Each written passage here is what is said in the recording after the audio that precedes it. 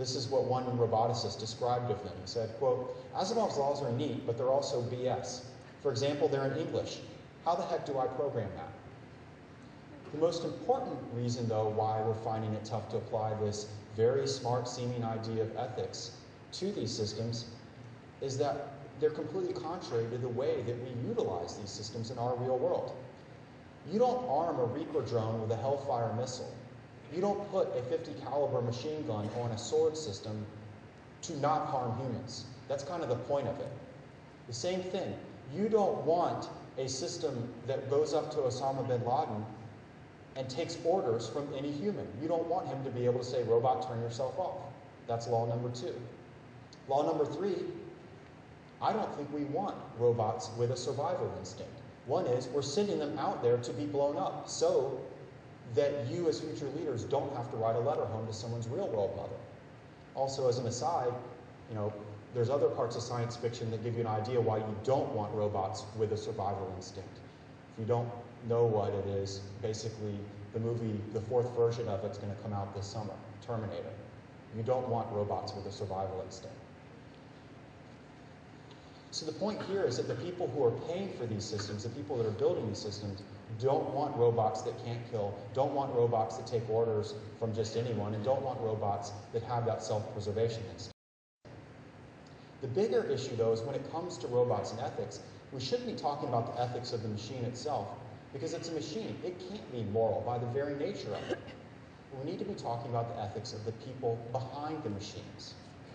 So, for example, what are the code of ethics for those who work in the robotics field? What is it ethical to build? What is it ethical not to build? What ethical code would a young roboticist turn to have that question answered for them? It's not like the field of medicine where they have the Hippocratic Oath. Or another issue, who gets to use these systems and who doesn't get to use them? Is the Predator drone just a military technology that just military should have? If you think so, sorry, it's too late. The Department of Homeland Security already has 6 of them that they're flying domestically. How about local police forces? Should they be allowed to have these kind of sophisticated systems that were originally developed for war? Again, too late. The LA Police Department is right now purchasing a drone to have fly over high crime neighborhoods, basically park there and be the universal eye in the sky. I may think that's okay. There's a lot of crime in those neighborhoods. I may get a little more leery about it if that drone is over my neighborhood all the time. What about me? Is it my Second Amendment right, my right to have a robot that bears arms? These all sound like the kind of questions that you would ask at a science fiction convention again, but that's my very point. They may seem like what one Pentagon analyst described as, quote, near science fiction, but robots are moving past that. They're becoming very real policy and ethical questions. Now, in conclusion, it sounds like I've been talking about the future of war. But notice how every picture you saw there wasn't like a system like the DDX or the F-35. They're already being used in war. They're already deployed. And so it's such a challenge before us, well before you have to worry about your Roomba ambushing you at night. It's the question, are we going to let the fact that these look like science fiction, sound like science fiction, feel like science fiction, keep us in denial that these are battlefield reality? Are we going to be like a previous generation that looked at another science fiction-like technology, the atomic bomb, which actually the name atomic bomb, the concept of it, comes from an H.G. Wells short story. Indeed, the very concept of the nuclear chain reaction also came from that same sci-fi short story. Are we going to be like that past generation that looked at this stuff and said, we don't have to wrestle with all the moral, social, ethical issues that come out of it until after Pandora's box is open? Now, I could be wrong here. And in fact, one scientist working for the Pentagon told me I was. Said there is no ethical or legal issues that come out of robots in war. Except he added this, quote, that is, unless the machine kills the wrong people repeatedly, then it's just a product recall issue. There's a lot to talk about, but I want to get to talking with you guys, so I'm going to end on this point. I'm actually going to jump into science fiction. A couple years ago, the American Film Institute, the AFI, gathered a list of the top 100 Hollywood heroes and Hollywood villains of all time. So out of every single character in every single Hollywood movie, which ones, in their view, represented humanity at its best and humanity at its worst? Only one character made it onto both top 100 hero and villain lists. It was the Terminator, a robot killing machine. So what that shows to me is a duality, the duality of our technology. It can be used for both good and evil, but it also shows the duality of the people behind the machines. Because it's our human creativity that's distinguished us from every single other species. It's our human creativity that took our species to the moon. It's our human creativity that built works of art and literature and architecture to express our love and our brilliance. And now we're using our human creativity to build something extraordinary. And if you believe both the scientists and the science fiction writers, we may be even creating an entirely new species. But we're only doing it because we can't get past our age-old human need to destroy each other. So the real question is this: is it our machines or is it us that's wired for war? Thank you.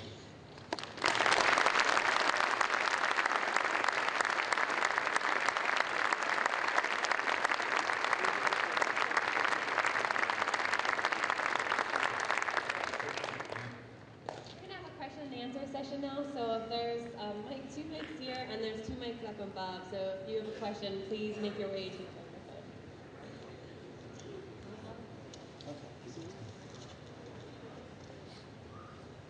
Even, sorry, third class ball. Sir, with the growing dependence on these machines and the inherent strength of the autonomy that we can depend on, isn't there too an inherent weakness with that of maybe an exposure to cyber terrorism? Doesn't that turn against us greatly? It's a really great question because this is one of you often see these people that will talk about these RMAs, these revolutionary military affairs. And this is something that came out of the Rumsfeld era Pentagon. It's this arrogance that this revolution is the end. We've solved everything.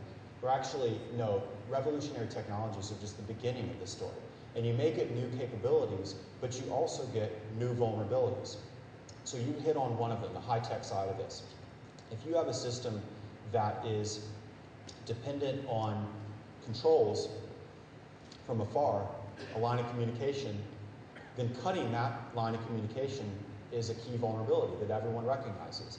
And in fact, Iraqi insurgents have even started to jam our systems.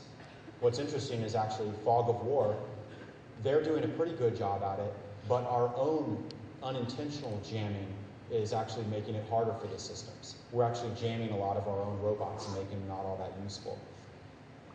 There's another part of this is it's not just jamming. You open up with these systems an entirely new realm of war. Battles of persuasion. That is, I can't hack into your brain and convince you to stop fighting or to turn your weapon against your mate.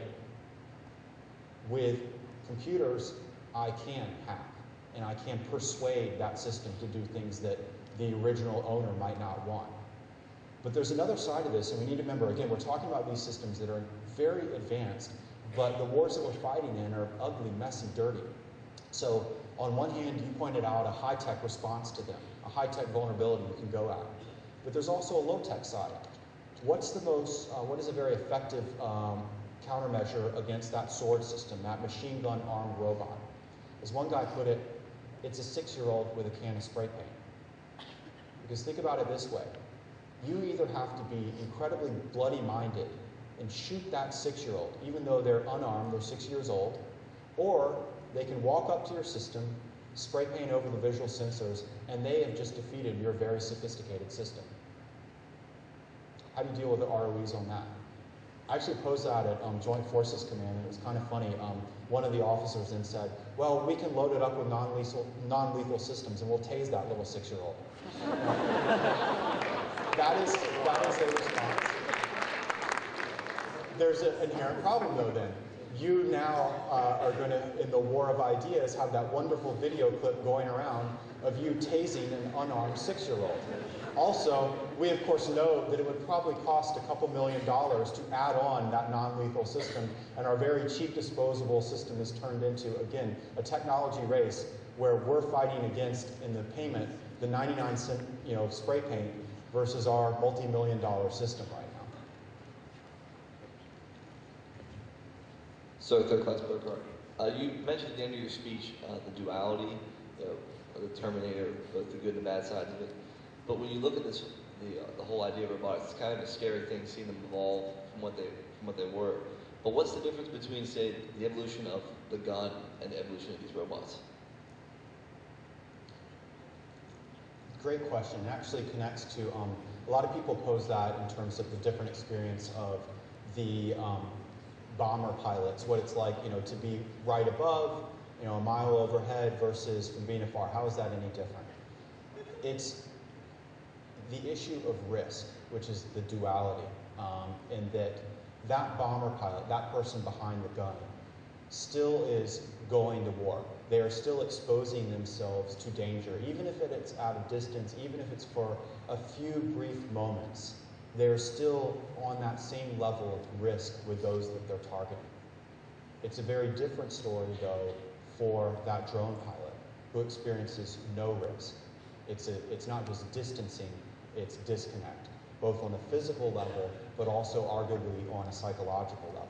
But there's another part of this which I think is very interesting, the questions that it poses for ethics.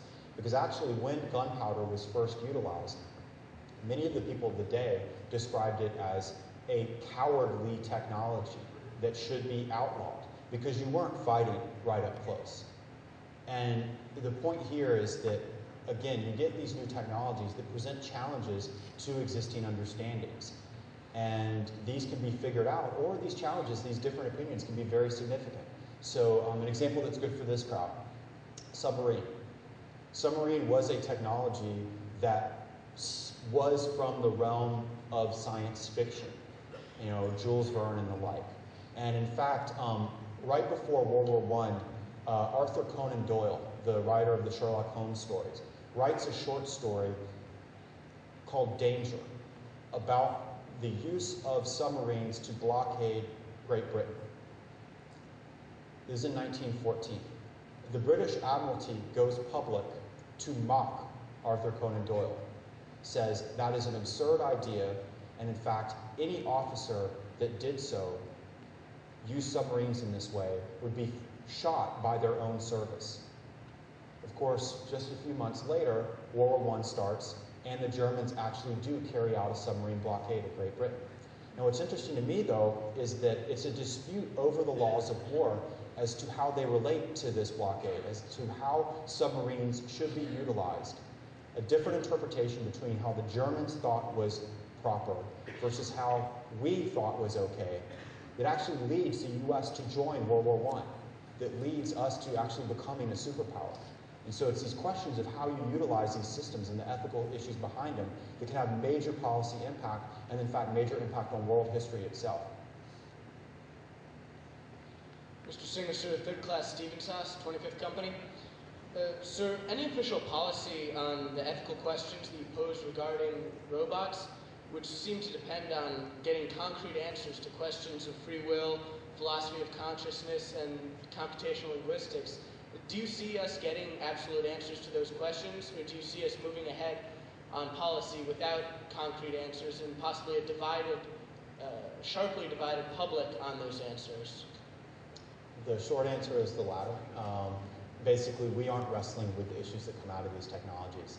And it's the issue of basically ignorance as a driver. And ignorance is used as an attack word sometimes, and it basically means to not be aware of what's happening right now. And there's a pretty good illustration of this that I've had is that I was giving a speech on this book tour, and afterwards a very senior Pentagon person came up to me and said, I had no idea we were using this many of these robotic systems.